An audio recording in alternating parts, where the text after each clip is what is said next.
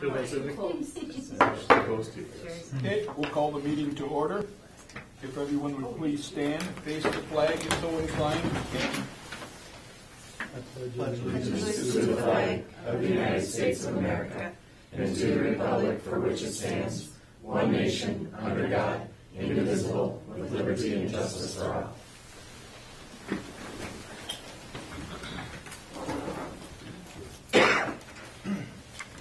Okay, seeing the agenda, there's no additions or changes to it. I would look for a motion to approve as shown. I'll make a motion. Motion by Kurt, I'll second. second by Kate. Any other discussion? All in favor of the approval of the agenda, say aye. Aye. Opposed? Carried. No scheduled presenters this evening under reports. Grant isn't here. And this is not our committee report session, so we'll drop down to public input. Is there anyone here that wishes to speak to the district about any matters concerning the district? Okay, we'll move on. Consideration to approve the finance report. Josh is in basketball tonight, so I will cover that. If you've had a chance to look at it ahead of time, we can go over any specific questions you have. If you look up at the top, you'll see a Merchants Bank, the bank balances. When you see $9.8 million, I'm sure you're like, oh my goodness, what happened? That is that selling of those bonds that we had talked about, the ones that you have voted on. So obviously that's a little higher than right now. That'll be your 2008A, and your debt service payment is also involved in that one. And then if you go down to the very bottom where it says the 2007A debt service and the 2008 debt service, those also include the payoff. And so that's why you'll see some different things at the bottom down there. But if you have any specifics, it's a really standard one this month. That's why we weren't worried about Josh being here. There's nothing out of the ordinary on this one. Questions? I'll make a motion to approve. Motion by Jerry. Do I hear a second? I'll second the motion. Second by Katie. Other discussion? All in favor say aye. Aye. Opposed? Carried. Consent agenda. Items under the consent agenda are considered routine and will be enacted under one motion. In the event a board member wants to discuss any single item, it'll be removed from the consent agenda for a separate action. Questions on the consent agenda? Before you go ahead and approve it, I would just really like to again thank the Ed Foundation. Obviously you can see from the list there all of the things. They've done the flipbook generator, they've done an innovative classroom in one of our special ed rooms. They approved a fur trader for Missy Clapper in 6th grade, drinking fountains at the elementary, vertical endeavors field trip, and last but not least, the orchestra hall field trip. The Ed Foundation has just been such a huge support of our school. I think when they have all of these in 1 month, it's worth recognizing. So thank you to them very much. You should invite them in again. I think we do it once a year just to speak to what they do, who they are, and thank them. Sure. Anything else? If not, I'd look for a motion. I'll make a motion to approve. Motion by Brenda. Second, anyone? I'll second. Kurt on the second. Further discussion? All in favor of approving the consent agenda, say aye. Aye. Opposed? Carried. Old business, ACT test results. Mr. Hodges. Good evening, everyone. Good evening.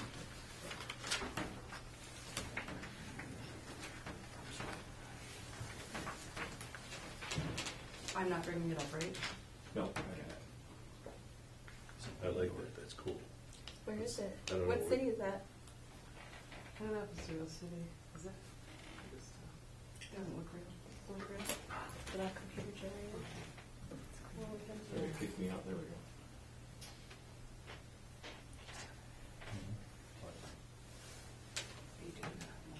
So, I was asked at our last meeting to talk a little bit about ACT results. And as I said, I've got ACT results going back into the early 90s, but what I pulled up here to take a look at is the ACT test results since I have been here, so since the 2009-2010 school year. So this first graph is the number of students tested, and as you can see, that number changes from year to year, and there appears to be more students tested in the last 3 years than there have been previous, and the reason for that is because we just in 2016-17 did our third year of ACT testing all of our juniors. So in the past, juniors and seniors had both taken the test. So those numbers in the previous years before 2014-15 included both juniors and seniors. This number from then on is just juniors. So we still have seniors that retest all the time, and some of the juniors that took the tests when we did it during the school day also had tested before that. So that number right around 70, I would say, is kind of what our average is. So our junior classes are bigger than, obviously, than 75 or so, but there are some students who don't take that test. So that's the reason that you don't see like an 85 or 88 in there. So this next graph is our average composite score. So the composite score is the score that you think of when students take the ACT. It's like 24 or 28, and there is a possible score of 36 on this. And as you look through the bars, you'll notice that in the last 3 years, again, there has been a bit of a decline in the average composite score, not only for the school but also for the state. We are simply testing more students than we ever have before, so that's a direct relationship there. And when we look at some of the sub-scores going forward from here, you can see distinctly where scores were before the 2014-15 school year and then after, because there has been about a full 1.0 drop in that score across the board for everybody. And that's just because everybody is testing more students now than we ever have before. So there are 4 subtests that make up the ACT: the English, math, reading, and science. There is also a writing test that is not figured into the composite score for ACT, so I didn't put a writing test up there. And to be honest with you, I've only got writing scores for just a few years. I don't have those back as long as I do everything else. So again, these scores are out of 36, so each subtest is scored out of 36, and then that composite score is made up of I believe it's an average of those sub-scores. So what can I say about the test scores? I don't think that you can say that we are statistically differently than the state average as far as the ACT scores kind of go across the board. So the bars show a little bit of difference here and there, but when you factor in the number of students taking the test, there's really not a significant or a statistical difference in our score and the state score. Yeah. Just so I understand, I know you said that we are now testing all juniors, so Correct. that's a change. That is a change. Seniors can test as well still. Yes. So when I say we're testing all juniors, in the past, everybody has the option of taking the Right. ACT, but you had to pay for it. And in the 14-15 school year, the state started paying for all juniors to take the test. Okay. So we are still testing all juniors across the state of Minnesota. The funding for that has changed, and the state no longer pays for that for everybody, I think as of this year. It's one of those unfunded mandates that we continue to talk about. So they're requiring everyone to take this test, or the ASVAB or something. Test costs about $45. Now they've removed the funding for it, but still are asking us to have everyone take the test. So we, along with many in the HVL, have decided to pay for it, because if you were making a kid take a test and then making them pay for it on top of it, you could really run into some problems. So. Okay. So the whole state is testing all juniors, so that has changed. And I'm just looking at the grounds level to make sure we're all apples to apples. So Right. we've changed who we're testing, but the state has also changed as well. Yes, and that's why Okay. again, you see in those last few years, the bars are lower. And that's the reason. That's when the state went to testing everyone and we went to testing everyone. So when we had, for example, when we had a year, if I back up here, in 10-11, it looks like it was a few over 75 students took the ACT test. That would be a combo of juniors and seniors. Right. And now, these last couple of years, that's juniors. So that doesn't include seniors in the mix anymore. Okay, so we're not looking at senior scores at all anymore. This is, now we switched from all students to just juniors. Okay, okay. Correct. And we don't pay if they want to retake it or up their score. The Canton Schools doesn't pay for that. So, and that's like, because you can super score the ACT, correct? So are these super scored, or is it just a straight composite? Oh, Straight from that. okay, Is this what colleges are looking at too? yeah. So Yeah. when you look at the composite score, they're dropping, but are colleges also conforming to that too? no? Well, you know, these are average. These are not individual student scores. So obviously, when we start testing every student, I think I'm right in saying that we have generally between 60 and 80% of our students in a given year go on to post-secondary education. So that leaves between 40 and 20% of our students who normally don't. Those kids are now included in the ACT, in these ACT averages, whereas before they weren't. Okay. So that explains the drop in average scores and for the school and for the state. We're just simply testing students that Yeah. normally wouldn't have been tested in the past Gotcha. for whatever reason, whether they were not planning on post-secondary education or whatever. So What's the purpose behind an ACT? Everybody graduates, but there's such a difference in educational standards between schools. This allows a college to be able to. Well, I don't know exactly what the intention of the state was when they did this mandate. My guess is that ACT has been around for a long time. It's a nationally normed test. And because it's nationally normed, there are some really kind of neat things that we can do with that data. We get really good data about college and career ready based off of ACT scores. And we get some really good scores, or really get some information based on subgroups, based on the academic preparation of students who have taken the test. My guess is that the state, when there were some federal mandates that came in and started saying you need to do some college and career readiness testing, that happened at the state level also, and the state was not prepared with anything that would give them that information. It's already built into ACT. So it was an easy kind of thing for them to do, to be able to gather that data and still provide something that's useful. The way I look at ACT and MCA is that the ACT is a test that kids take seriously because a lot of the students that we have to take it, it's meaningful for them because they are planning on attending college. MCA is just a day in the life of the kid taking a test, and that test has less meaning for them than anything else they do because there's not any graduation requirements tied to it anymore. It means nothing for grades. It means nothing for them other than it's a couple of days in a class period taking a test. So There have been some complaints on the monopoly of all of this.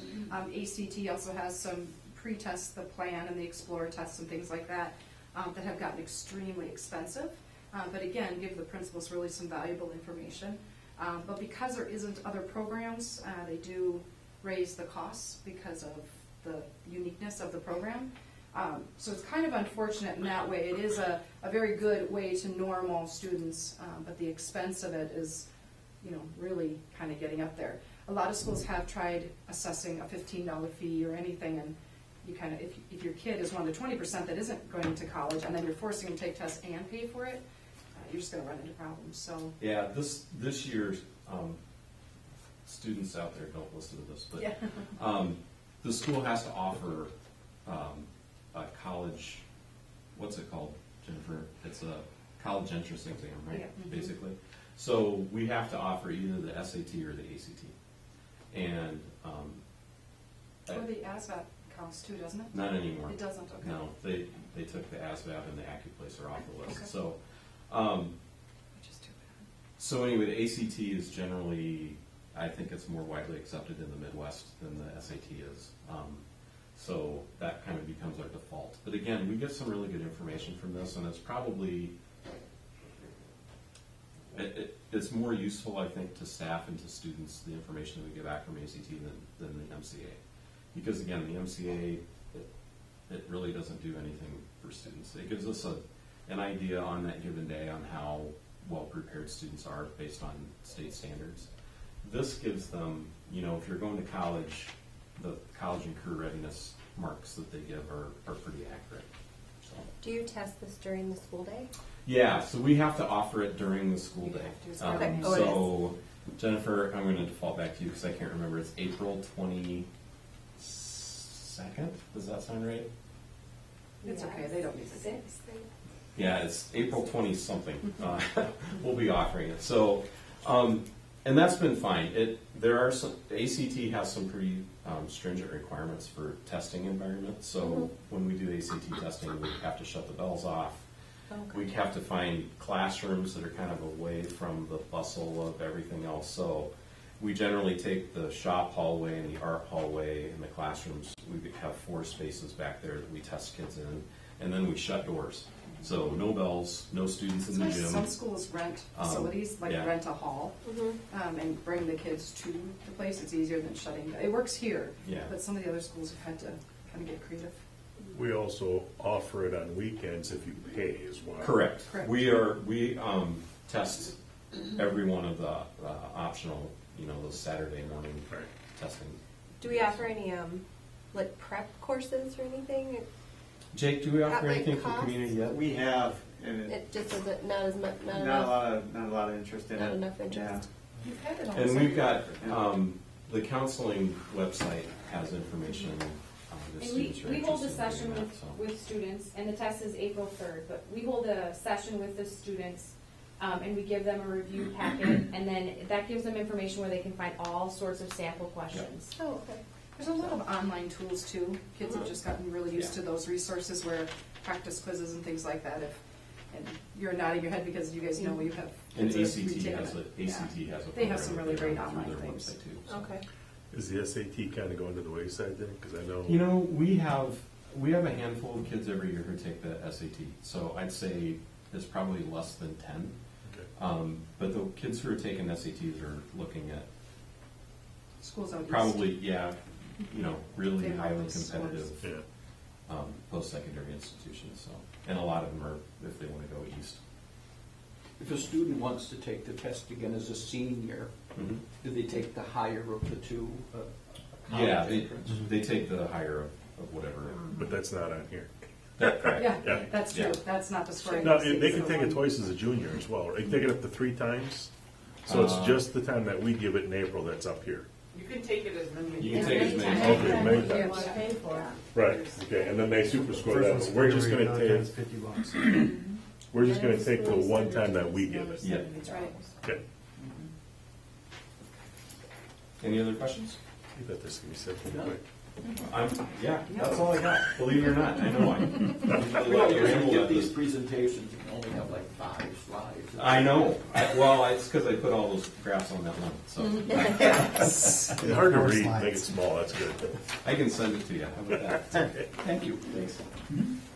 Did you want this left up? See what that would be? No, I'll sneak in here. I'll hop on it. It should Glitch out, I think.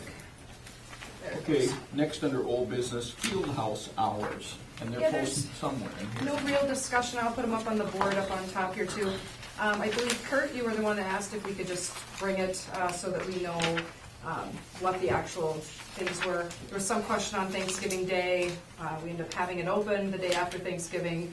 On the minutes, it says day after is not. So here is the final. This is what you agreed to at the last board meeting, or that time before. So it'll be closed for 2 days Thanksgiving and 2 days of Christmas. Which 2 days? The Christmas Eve and Christmas Day? Oh, I thought Thanksgiving we just We talked did, about but one because day. someone was here, and it's just how it worked out the day after Thanksgiving. So So, So it was not officially open. but these are the days you'll have it closed. Okay, so.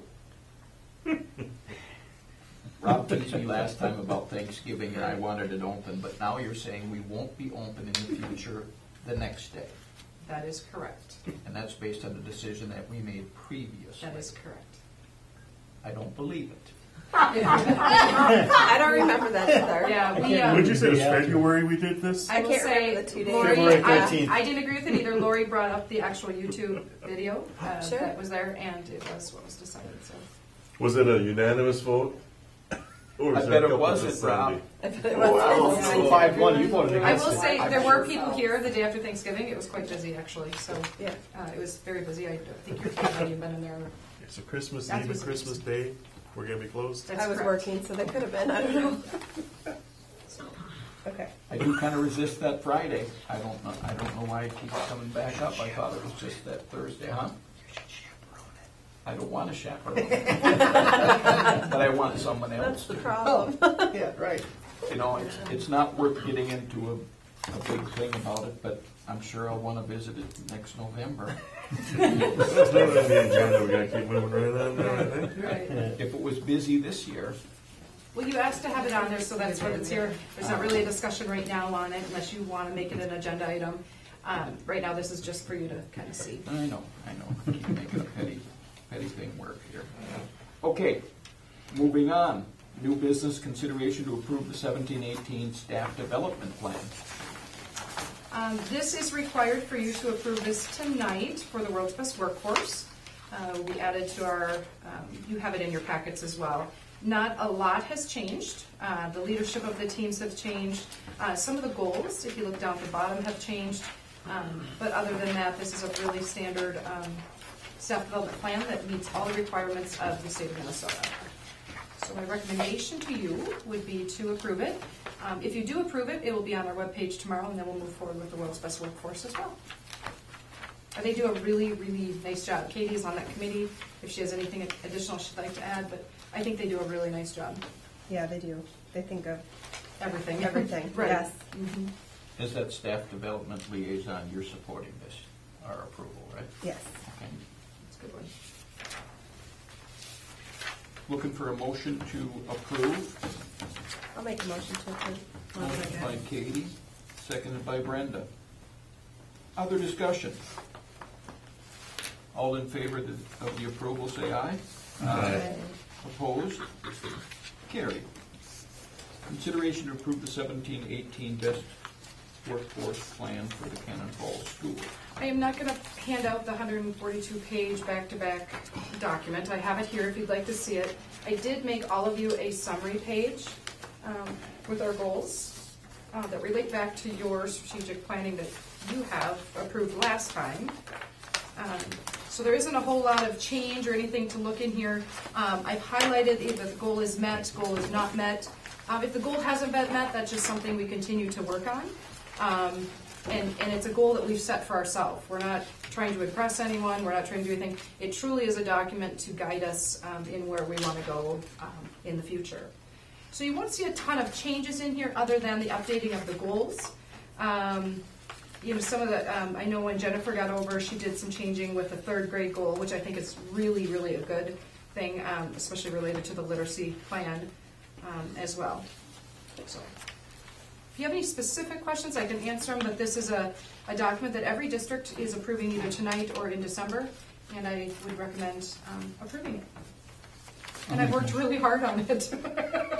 I'll make a motion to approve the World's Best Workforce for 2017-18. Motion by Kurt, seconded by I'll second. Katie. Other discussion? All in favor, say aye. Aye. Opposed? Carried. Consideration to approve the resolution establishing combined polling place as required by statute. Yeah, not much choice on this one. Lori can answer any specific questions you have. I've got it up on the board as well. But the main thing here is to combine a polling place.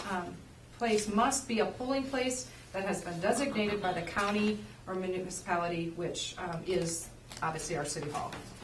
So Lori, am I wrong in saying that this is just protocol that we have to approve? Oh, that's correct. We did it in August and listed the CCC because that's where we've been for Right. 100 years, Mhm. and we can't be there. We have to be at a designated location.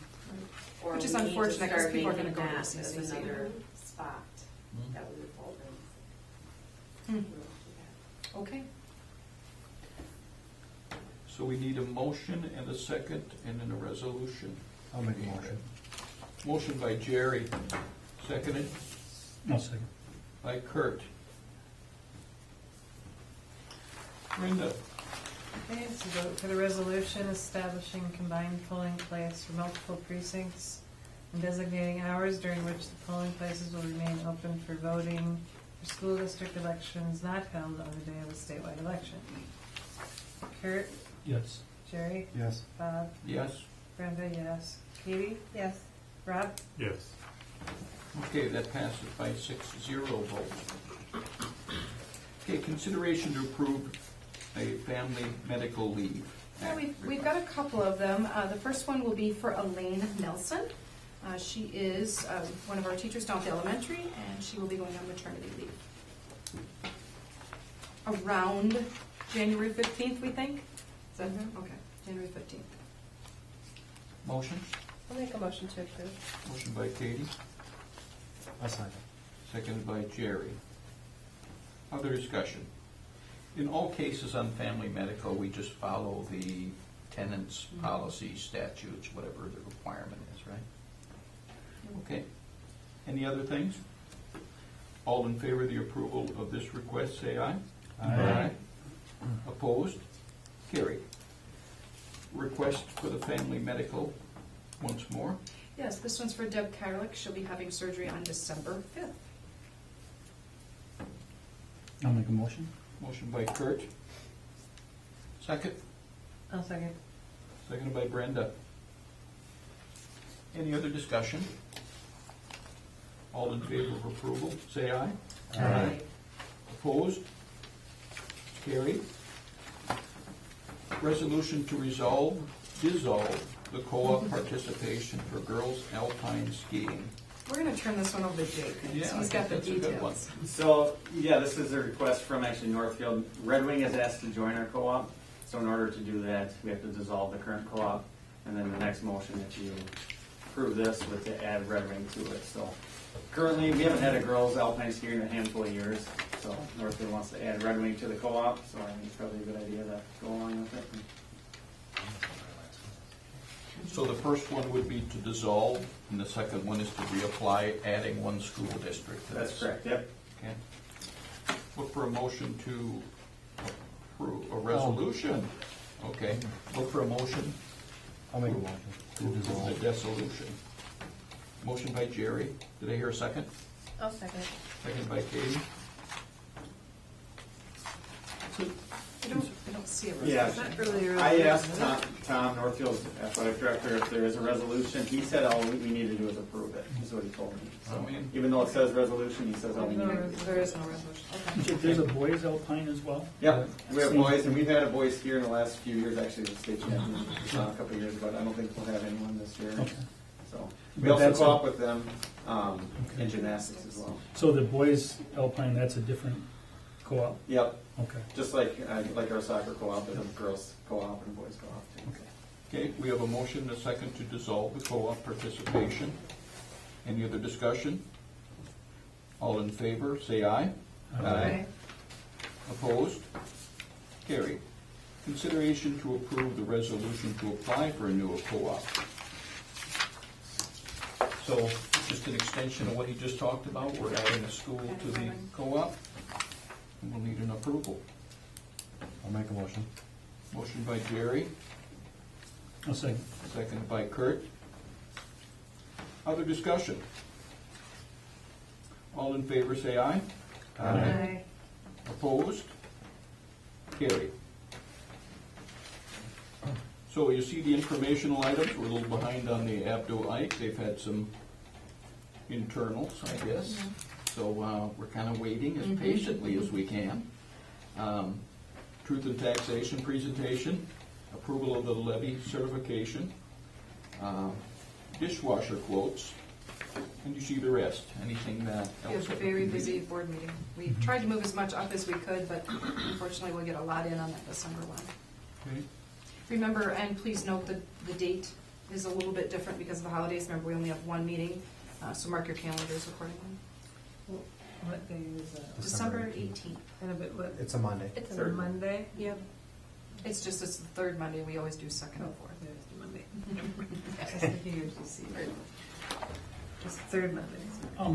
I just, in looking at the information items coming down the line, we're looking at resolution of directing administration to make recommendations. With that, this is just some of the things I was looking at, sort of reductions, cost savings. And this is a challenge to put out towards administration as to where we are with the one-on-one initiatives. We're riding this wave, and everybody's on this wave and riding this wave with technology. And I'm wondering, at what point do we look back and say, look, are we doing what we need to do for the classes that we have? Are we doing too much for some? Are we not doing enough for others with the technology? And the reason I ask that is because you hear some research out there saying, okay, kindergarten through third grade, do you use one-on-one initiative or do you not? Jury's still out on that from what you read. But there's things out there that you read about, and for me, looking at it, it's like, okay, are we doing what we need to do?